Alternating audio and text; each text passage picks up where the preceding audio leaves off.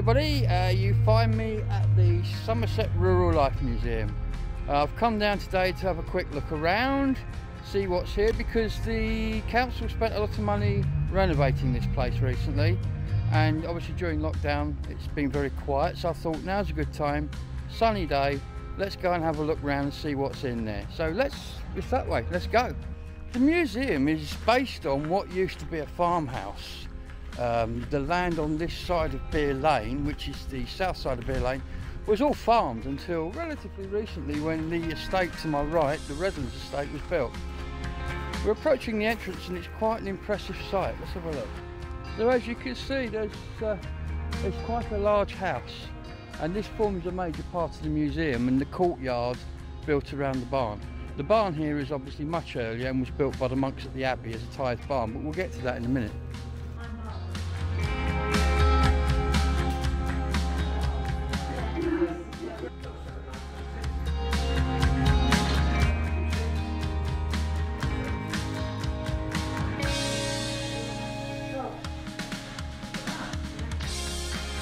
So we're into the main museum now. It's been changed radically since they've done the updates.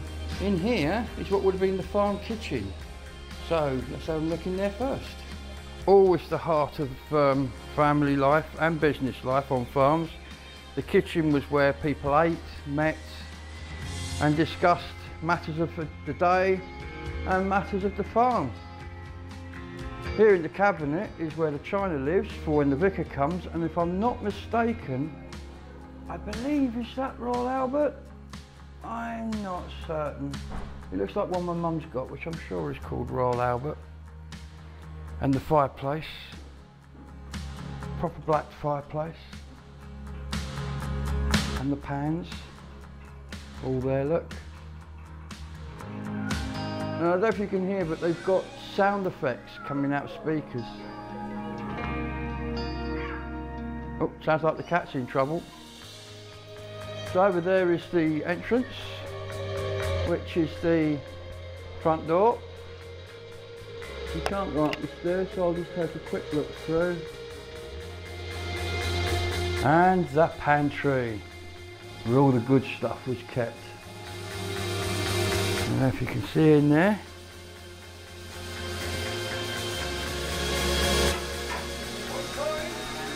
Well, now we need to go through this door and up to the galleries.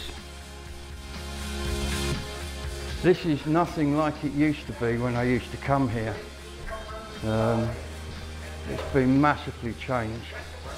Lots of audio visual. I really quite like it actually. It's been done well. So, into here I think. This, believe it or not, is made of leather. It's a model of the church tower at St James's in Taunton. Look at the intricacy in that. Fantastic. Unfortunately, I'm getting all sorts of reflections, so you'll have to excuse me.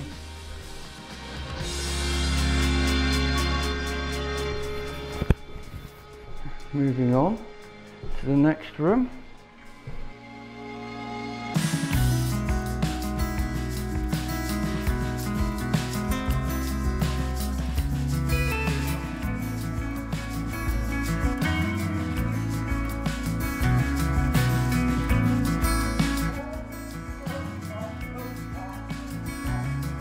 Now that is what you call a doll's house. Look at that, that is amazing.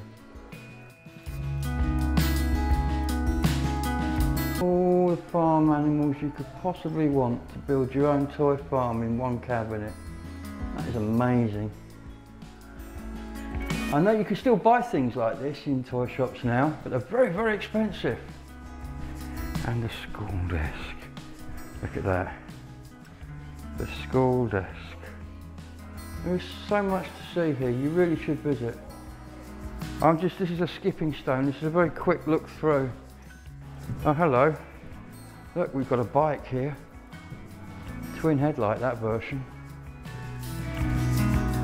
I believe this is one of the bins that they paint for Glastonbury Festival. They have rubbish bins sited across the site and they're painted, and they're often very nicely painted, just like that one is. Fancy a cup, anybody?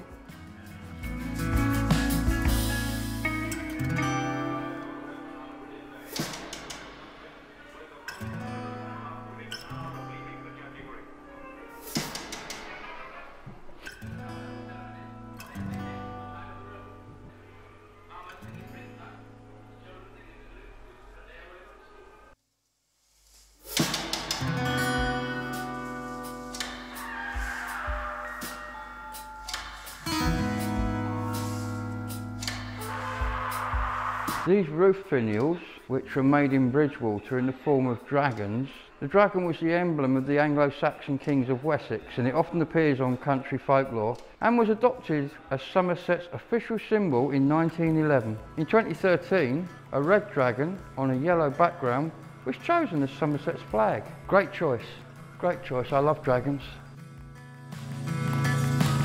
Someone's not looking very happy. But she'd rather be climbing a tree. Now, this is where a lot of the new stuff is coming. This is metal, and they built this outside the building to provide a lift shaft for access, which is good. Unfortunately, it's not working. And we can go downstairs now. And in a minute, we'll be into the courtyard. So we turn this way. This is the farming and working section.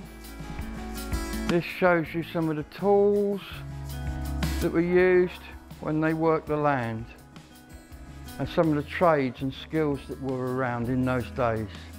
For example, the carpenter and the wheelwright. I don't know who that's for, but not very big, whatever it is. But the tools there, hand tools which hadn't changed in years. I mean, a carpenter today would know how to use those. And this is the saddler. And there's their equipment. That thing has a name, I'm not sure what it is. I think it's a saddler's stool, but it's where they work on the saddle. And the tools they use. And the glover. Gloves were made traditionally in Glastonbury for many, many years, and the leather firms at Moorlands were making gloves. This is a very local industry. And shoemaking, of course. Somerset would not be Somerset without Clark's and all the other associated factories. And these are the models, they've got a name, I can't remember it, on which the shoes were made. See, that's obviously a lady's shoe there. More like a gent's shoe there. And then as you come over here, we've got the thatcher's tools. So all the tools necessary to thatch a roof. Again, a dying skill, although there are some around today. I believe today that the reeds used in thatching are actually normally from Russia these days. That's how your bread would have been delivered, by horse and cart. Not a trace of mother's pride or sliced bread to be seen anywhere. How marvellous is that? And the innkeeper, where would we be without pubs? Somewhere to drink at the end of the day. And the butcher, although I don't know why there's an axe next to the butcher's. I hope they don't use that on the animals. Maybe they did. I'm vegetarian, so I don't know much about that. Now the domestic servant, here we are, look. The soaps. A selection of irons, all the ones that you put in the fire. Although at the end here, there's a couple of modern beasties creeping in. These used to plug in, although I wouldn't fancy touching them when they are plugged in. Here we have a very early Hoover. And a bangy thing for banging rugs clean. And a washing machine. So before you had the twin tubs and the Hoover automatics and all the other Zanusis and things, basically it was a dustbin with a wooden thing in the middle that you moved around. Veritable people here, look at these guys. And then as we come back over here, some more domestic tools. Various ways of washing things, and scrubbing things and getting things clean and raising the water. Look, there's a hand pump. This is hospitals, look, these are doctors' bags. Look at the old milk bottles. They're the size we used to have at school when I was a primary school kiddie. We used to have those. All got adverts on them, proper milk bottles, look at that. The milkman used to come, drop your milk off, take your empties away, no waste at all. And they say we're moving forwards. I don't think so.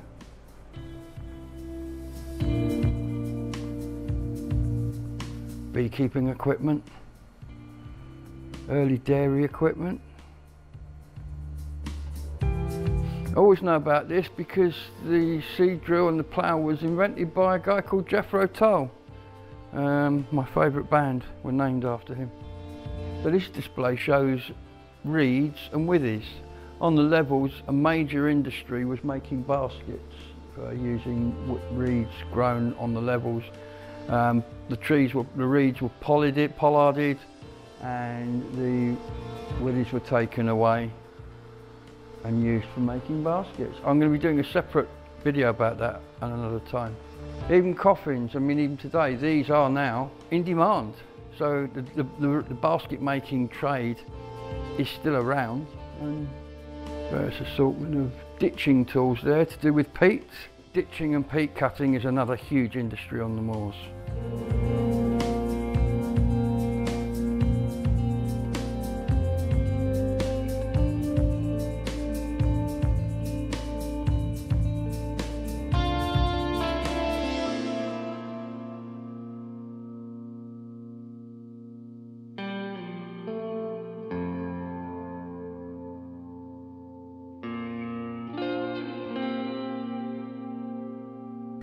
So here I am back out in the courtyard, which is the courtyard around which the farm was built. The buildings which you can see down at the sides are old stables and farm buildings that have been repurposed, and behind me here is the main building, which is the Abbey Barn.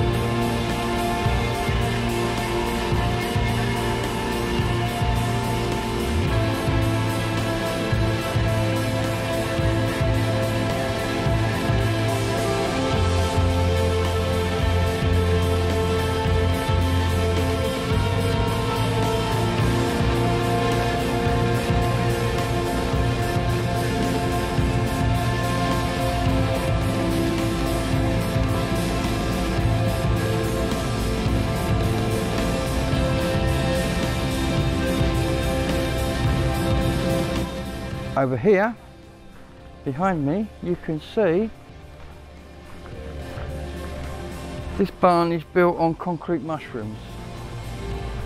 That was done to enable them to store grain and things that they didn't want pesky little furry things eating, because the rats and the mice couldn't get up the legs to get in the barn. So that was for grain security.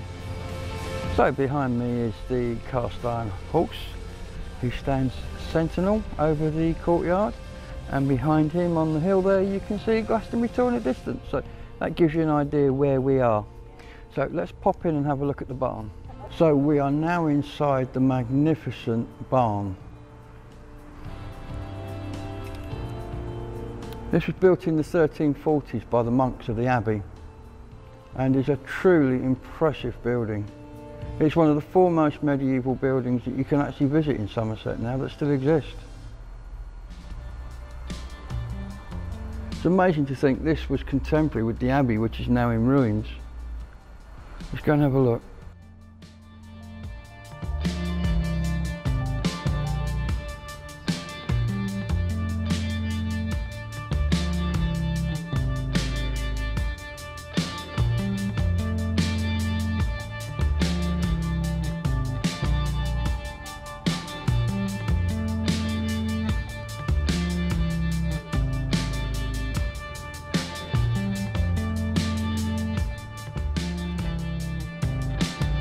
So the massive doors that you can see were to enable hay wains during the busy harvest time to be driven in through one door.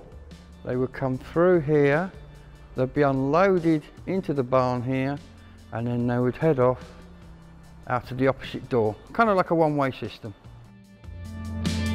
Over here is the sort of vehicle that would have been used to bring that hay here. Only replaced when tractors turned up. So there you are, you have the main barn, the Abbey barn, an amazing piece of architecture. Full length of this amazing building is 28 metres long and width is 10 metres. So it's a good size. And the roof, oak. Beautiful beams there. Now for all of you out there that likes a bit of tractor action, here it is. This needs no introduction. This is a grey Fergie, beloved of tractor lovers everywhere, and to this day a total classic. Now the orchard here, to the north end of the barn, is a traditional apple orchard, and at many times a year you can actually find sheep grazing in here. In fact, just for the sake of it, over there is a concrete cow. It's just like being in Milton Keynes. They've got concrete cows, or they did have, I don't know if they still have. So there we are. That's the Somerset Rural Life Museum, or the Abbey Barn, whichever you care to call it. They're both correct. It's been great showing you around. I am going to come back and do a proper film and interview the staff here at a later date, but I just thought it'd be nice to show you what's here, because if you are in Glastonbury, this is well worth a visit, and your ticket when you buy it lasts for a whole year. So if you're local and you can come back, you can come in and out as you please, which I think is a much better and fairer way of ticketing than some other places that might charge you once and don't let you back in again. So thank you for watching. I hope you enjoyed the video. Don't forget, do all the liking, subscribing and all that rubbish in the buttons below, and I'll see you on the next one. Bye bye.